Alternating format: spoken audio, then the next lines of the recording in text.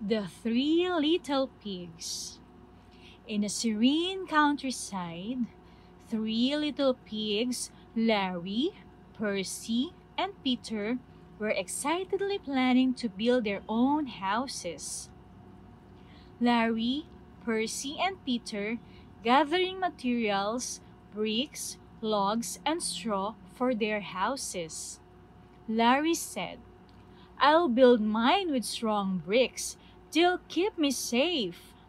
Percy said, "My house will be made of sturdy logs. Look how strong they are." Peter said, "I like soft straw. My house will be cozy and warm." Each pig starts constructing their houses, humming happily, while Wilbur, the sly wolf, eyeing the houses with an evil glint in his eye. Wilbur said, "Those houses look tasty. Time for a snack." Wilbur approaches Peter's straw house and starts huffing and puffing. Peter said, "Oh no, my house is blowing away." Wilbur said, "Ha ha ha, down you go, little piggy." Peter flees to Percy's wooden house as Wilbur continues to blow at the wooden walls. Peter said, "Percy, can I hide in your house? The wolf blew down mine." Percy said, "Come in quickly before he knocks mine down too." As the wolf tries to break into Percy's house, Larry sees the commotion and hurries over.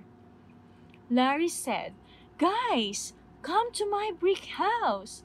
It's strong enough to keep us all safe." The three pigs dash to Larry's brick house and lock the door as Wilbur tries to blow it down, but fails. Wilbur said, "Blast it! These bricks are too tough for me." Larry said, "We're safe here together, guys." Peter said, "Thank you, Larry." Percy said, "Yeah, thanks for helping us, Larry." The pigs huddled together, relieved and happy. Wilbur said, "I'll get you next time, pigs," and he walks away.